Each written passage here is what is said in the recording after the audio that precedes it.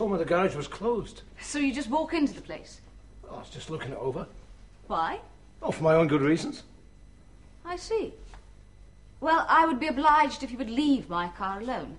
And if I want music while I work, I'll have music while I work.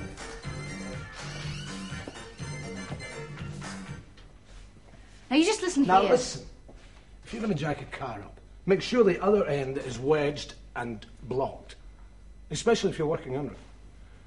Because if anything happens, it'll fall on you, you'll get crushed. And with that radio blaring, nobody will hear you crying out. Good point. Common sense. My name's Fiona Cunningham. Is it? So what's yours? Calder.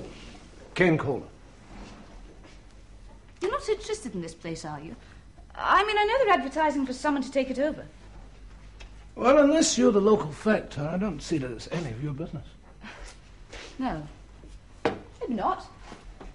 Just that I don't understand why anyone would want to saddle themselves with a white elephant. And a mucky one at that. This garage has never paid its way, you know. The whole place wants bulldozing out of the way. At least that's what my mother recommended. Where's it at? She's sort of Lady Laird. Defunct now, of course, but she's on the board of Glendarroch Estates. They own everything around here, the whole works. That's very impressive. I need a new fan belt, and I can see where the oil's leaking from. I can fix the oil leak, but I doubt if I could find a fan belt for this thing. Fix it? Is that an order or a request? I'd be very grateful if you'd fix it for me. Sure.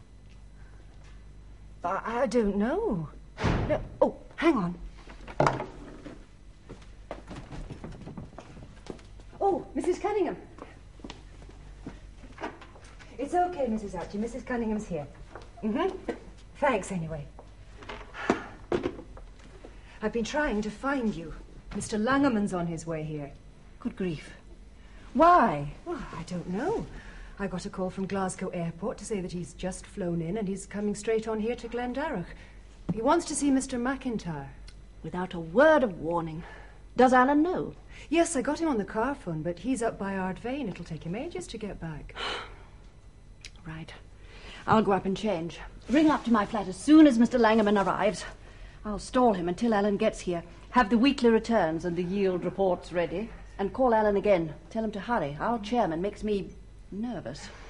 Started out to be such a nice day, didn't it? I don't get it. You obviously know exactly what you're doing. You know, good mechanics are in great demand nowadays. You could get a job anywhere. So why come to this dead end? Because that's what Glendarroch is, you know. Real dead end. You have to be at least 83 to get any sort of satisfaction out of this place. Well, don't screw a minute, will you? And there are hardly any cars. I think that's why the last place closed down. Dead loss. Well, someone's got to do the repairs. But look at the place. Who'd want it? You know, the old woman that drives the local bus even does her own repairs. I'm telling you, you'd be wasting your time.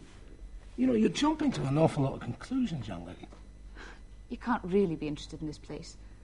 I mean, if I were you, I wouldn't touch it with a barge pole. You can thank your lucky stars you're not me, dear.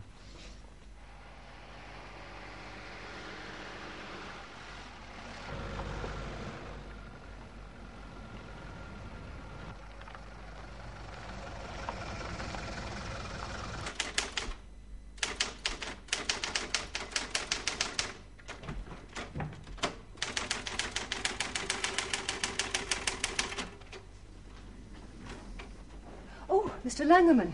Is Mr. McIntyre in? No, not yet. He was up at the Crofts, but I phoned him and he should be on his way down. Then I will wait in his office. Perhaps you would tell Mrs. Cunningham that I'm here. But I expect you were about to warn her in any case, Well, Thank you, Miss Seaton.